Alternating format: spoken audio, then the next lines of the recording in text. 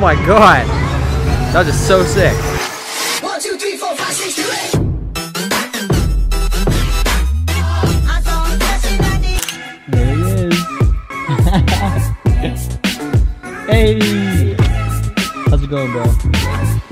What's going on, you guys? I just picked up my friend Adam. He's behind the camera right now. Yep. And we're just heading downtown right now. Oh, I just sauced that orange light. We're just going downtown right now to Parkade, and we're gonna go take some photos of a buddy's car. I believe he has a WRX. Actually, I know he has a WRX. Yes. And hopefully we'll get some really cool shots there. The building's actually surrounded by skyscrapers for Victoria. I think that'll make for a really, really cool backdrop. And then once we get some really cool photos there, we'll actually head to another location and we'll try and get a different vibe for some more photos. And then at the end of the video, we'll hop into Lightroom. I'll show you guys the photos. We'll check them out. And yeah, it'll be a good time. So stick around. Stay tuned.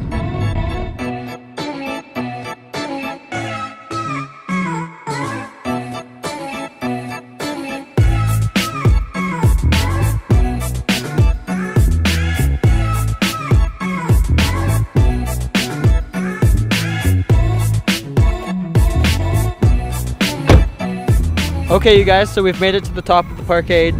There's Adam. And we're just waiting for Nick to arrive here. I think we're gonna be shooting over here. It's got quite a cool background with the building.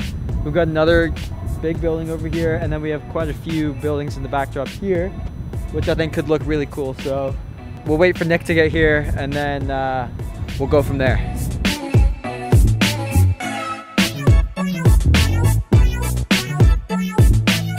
How's it going?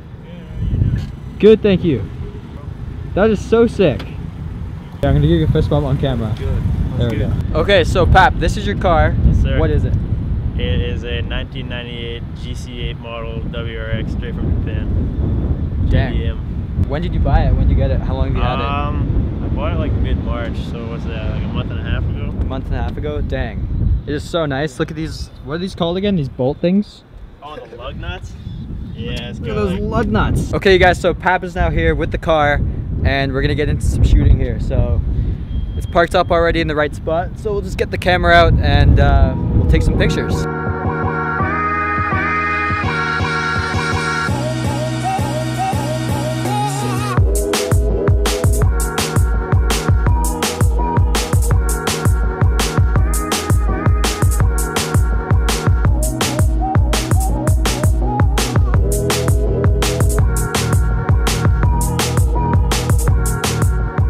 So we're actually just heading to a second spot now. We got some freaking awesome shots on top of that Parkade. This next spot's actually close to the water and it's kind of industrial, so it'll be a different vibe, and I think we'll get some bangers there too. So let's get on to it.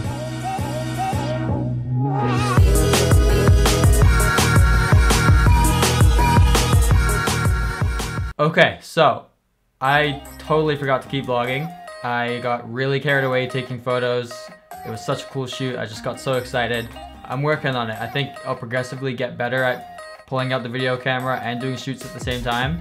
If you guys will just give me some slack for this video, and I will try my best to fix that next time. I don't know if you guys noticed, but I actually called Nick Pap quite a few times during that video. Pap. And that's because during school, when we were all in high school, everyone would call him Pap. His last name is Papaloukas. He's from Greece. It's just kind of ingrained into my head, so I apologize for that.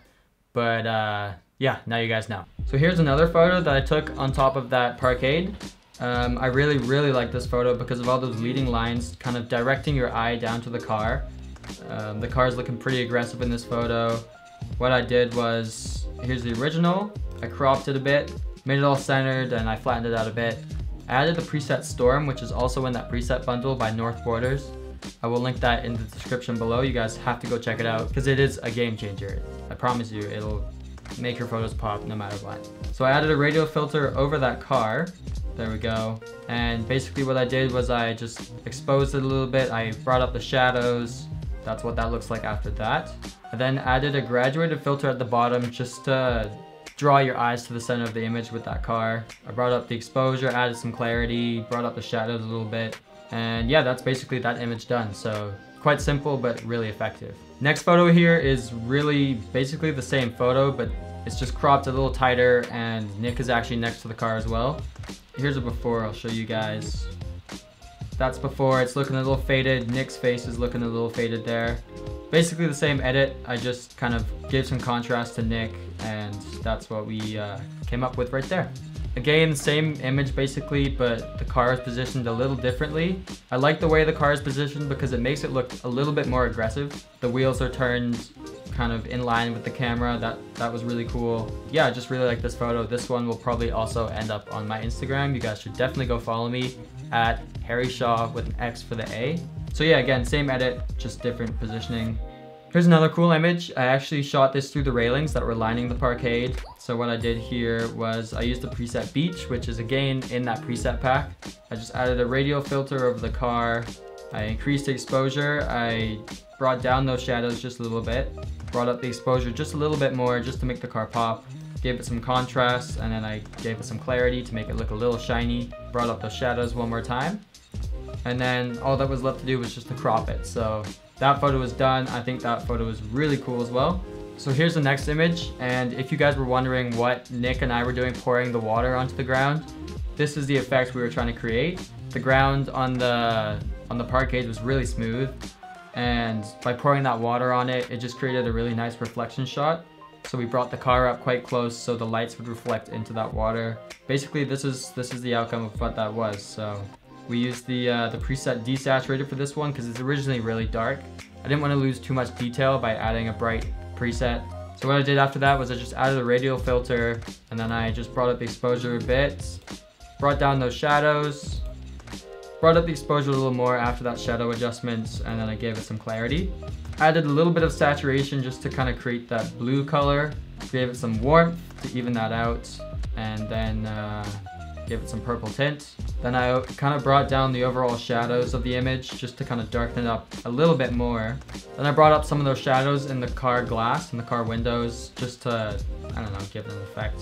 And that's basically it. So those are all the good photos I took from that shoot. There's only like 8 or 9 of them, not even. Yeah, it was a great time. Big thanks to Nick for coming out with his car. That was my first time shooting cars, and I'm probably really bad at it. I don't really know what I'm doing, but I think they turned out pretty good. So if you guys like this video, hit that subscribe button, like it, share it with your friends, and I'll see you guys in the next one.